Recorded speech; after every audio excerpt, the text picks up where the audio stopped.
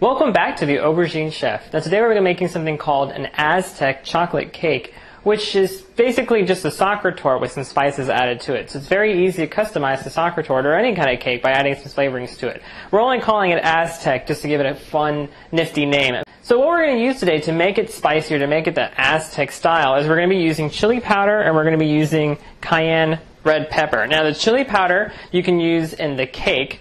It's got other spices other than red pepper in it, so it's gonna be a little bit more earthy, a little bit stronger flavored. If you want something a little bit on the sweeter side, but still pretty spicy, just use cayenne pepper instead.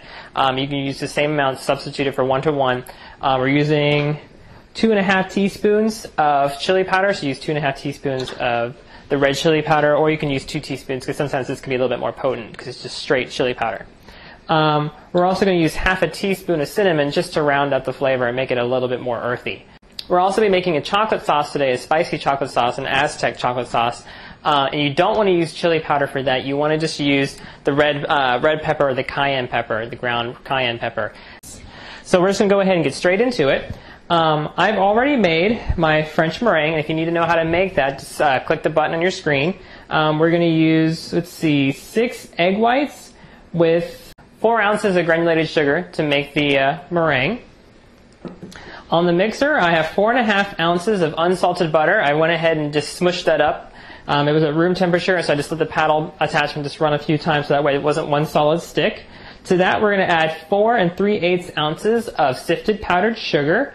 And we're also going to have 6 egg yolks. We're going to have 4.5 ounces of bittersweet chocolate. You can use chocolate chips or you can use regular chocolate and just chop it up. You want to melt it down in the microwave or over a double boiler and just let it cool down just a little bit to room temperature so it's just not piping hot. We also have 5 5/8 ounces of all-purpose flour, and we sifted that together with our spices. And we're going to add that in at the end. We're also going to add in a little bit of vanilla extract. So why don't we go ahead and just go straight to the mixer. All right, to the butter we're going to go ahead and add in the powdered sugar, and we're just going to go ahead and beat those together. Okay, once your sugar and your butter are light in color and airy, we can go ahead and add in our yolks one at a time. We've got 6 egg yolks, and we're going to go ahead and scrape in between each addition as necessary. So usually like in between every 2 you should scrape, so that way you're not stopping every single time. Alright, once all your yolks are added, we're going to go ahead and just give it a splash of vanilla extract. Okay, once your vanilla extract gets incorporated, go ahead and scrape down the sides of your bowl. Add in the chocolate and work that in on a medium speed. Okay, so the next step is to fold in our egg white meringue in about 2 to 3 additions. So you want to start off with like a third. I probably started off with a little bit too much. And what we're doing is we're just going to lighten up this heavy chocolate mixture with the yolks and the chocolate and the butter. And we're going to try and make it more like the meringue. And while we're doing this, we're actually losing a lot of those air cells that we created in that meringue. But we're making it lighter so that way the later additions, fewer and fewer of those air cells will be destroyed. Alright, so your mixture doesn't have to be completely streak-free at this point, and that's fine. You don't want to over-mix it and lose all those air cells by just pushing and pushing and pushing. So what we're going to do is we're going to fold in our flour. So we're going to push in a little bit more, so we're going to lose some more air cells. So that's why you don't want to overwork the meringue and overfold it in. So go ahead and add in all the flour and spice at once. And we're just going to fold it in until there's no more streaks. Okay, so we only need 1 9-inch cake pan for this recipe, so we're going to go ahead and pour on all that batter into our prepared cake pan. I just lightly greased it with some pan release and used a small square of parchment paper to hold that in place. And we don't need a whole bottom covered parchment paper because that one little square is going to be all we need to release it. Alright, so we're going to go ahead and bake this at about 300 degrees for about 40 minutes, 45 minutes, basically until a toothpick inserted into the center of the cake comes out clean. That's when we'll know it's done. Okay, so since we're not going to ice this cake, now, like I said, icing is optional, but I want to make a more rustic style, very easy to do cake for anyone to have access to. If you want to ice it, I do recommend using like a chocolate buttercream or maybe even a glaze. But what we're going to do, since we're not icing this cake, is we're going to create 2 dessert sauces to go along with it. One of the sauces is a caramel sauce. So we're going to start off basically the same way we start off making simple syrup. So in this pot, I have 1 pound, 8 ounces of granulated sugar, a pinch of cream of tartar, and then just enough water to make the sugar fluid so I can run my hand through it. Make sure there's no clumps on the bottom or on the sides. Bring it over to the stove, put the lid on top, and cook it on high until it comes to a boil, which is about to come to a boil now. Now that cream of tartar that we add helps prevent crystallization. It's not a surefire thing, but it does help. The other thing we're going to do is we're going to allow it to boil for a little bit with the lid on. And what that does is it allows the steam to form condensation on the lid, and then it's going to roll down the sides and wash down any sugar that might be in the sides. Because any sugar in the sides of your pot, that's going to that can cause crystallization. So we're basically allowing the lid and the pot and the steam to wash on the sides for us. So it saves us a step. Okay, after about a minute or so, it doesn't have to be all that long, take off the lid. And then we're just going to go ahead and let it caramelize. And what we're going to do is we're not going to stir it or anything like that. We're just going to let it boil off. And what's going on is we're evaporating a lot of that steam, a lot of that water out of the sugar so that we're left with more and more sugar. All right, so as more and more of the water evaporates out of the sugar, you're going to notice that the bubbles that are bubbling on the surface of the sugar start to become larger and start to pop more slowly. That's going to let you know that you're getting close to that caramelizing point. Okay, now we're coming up to the point where our sugar is starting to caramelize. It's starting to turn darker in color, starting to turn golden and brownish. Now, the darker we let it go, the more caramelized it's going to be, and the stronger, more intense the caramel flavor is going to be. The lighter it is, the sweeter it's going to be. I usually like my caramel sauce on the sweeter end. So I'm probably going to take it off pretty soon because it's going to continue to darken in the pot while I get the camera and the ingredients in place. Alright, so this caramel is going to be a little bit on the lighter side, but that's alright, we'll work with it. So we want to go ahead and add in our heavy cream first, 13.5 ounces. The reason we add it first, because we're also going to add in 3 ounces of unsalted butter, and if the heavy cream spurts back at us and burns us, that's okay, because it's just going to evaporate right off right away. This is a fat, so it's going to cling onto your hands for a little bit. If you let your butter warm up to room temperature before you add it, it'll melt down a little bit quicker. Alright, let's go ahead and whisk this all together. Alright, if you need to, go back onto the stove over like a medium-low heat and continue warming up your caramel sauce until the butter and everything is incorporated. There's no sugar stuck to the bottom of the pot. And go ahead and pour that into a separate bowl to cool off. To make the chocolate sauce, bring together 8 ounces of sugar and 8 ounces of water. Stir them together with your hands to make sure it's nice and fluid. There's no clumps of sugar at the bottom. And bring that to a boil. Meanwhile, you want to sift 4 ounces of cocoa powder into a metal bowl like I have there.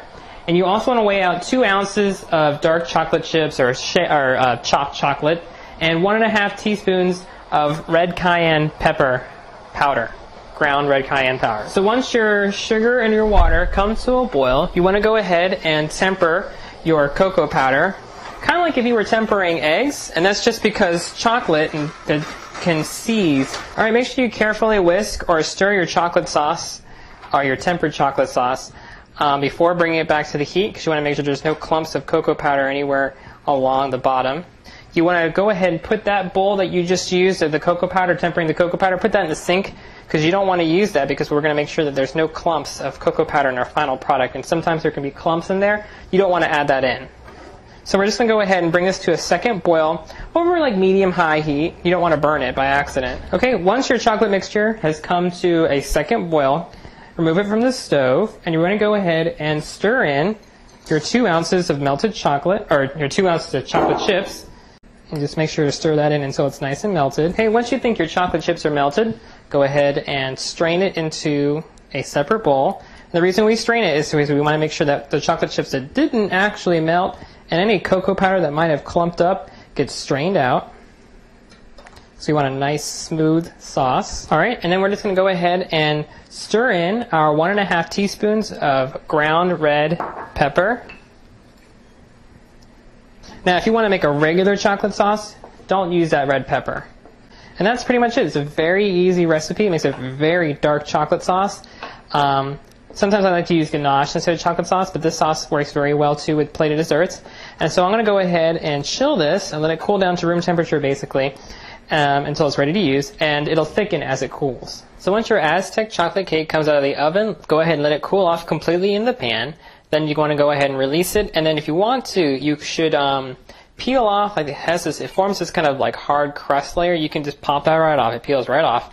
And then if you want to, you can trim off the sides just by slicing down with a knife, straight down on the sides, all the way around, making as many cuts as you can, because the more cuts you make, the more round it'll come out. It won't have as many spikes and points like a octagon or whatever. And afterwards, you just want to put this like a little breath of powdered sugar on top to kind of just highlight all the nooks and crannies, and then you can garnish it with some shaved chocolate. Just take a vegetable peeler and just run it along like a block of chocolate. Very, very easy to do. And that's pretty much it. You just want to leave it plain like this, unless you want to ice it or glaze it or whatever, but I'm just going to keep it like this.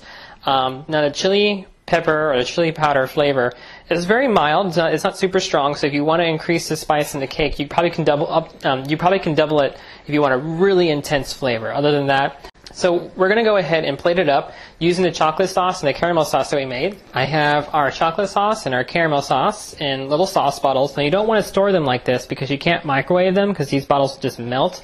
So when you store them, you want to keep them in some kind of microwavable bowl or something like that. Then you can pour the warmed fluid, the warm caramel, warm chocolate sauce into the bottle using a funnel. But what we're just going to do is just pipe some dots. And when you're piping the dots, you want to squeeze without moving around, and that'll give you a nice smooth dot.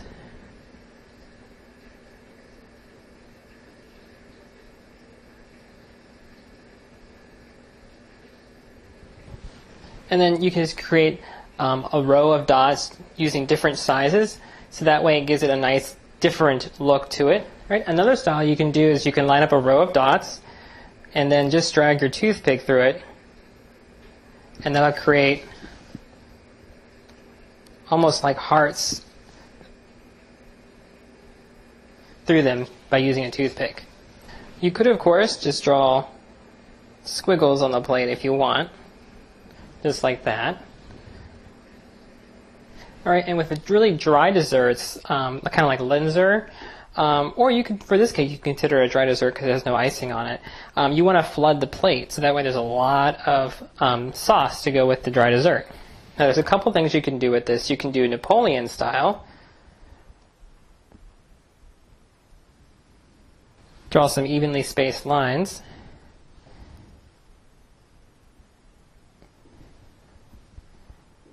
And then going back and forth, drag your toothpick.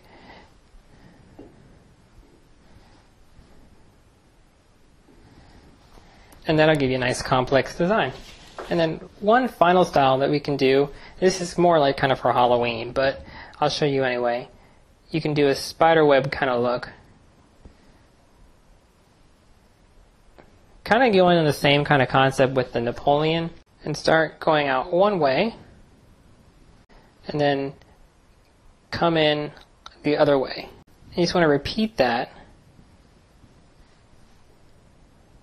all the way around the circle. Alright, that's pretty much it. That's the Aztec chocolate cake, the Aztec chocolate sauce, and just plain caramel sauce. Remember that if you want to make plain chocolate sauce, just leave the crushed or the ground red cayenne pepper out. But the amount that we put in, this is a very intensely spicy chocolate sauce, so you probably don't want to increase it anymore. If you want a more milder flavor, you can reduce it. But because the chili powder is so mild in the chocolate cake and this is very intense, it kind of balances it out. But feel free to adjust the spices to make them the way that you want. If you want to see more dessert sauce designs, you can go on my website, www.theauberginechef.com, and you can check under decorative techniques.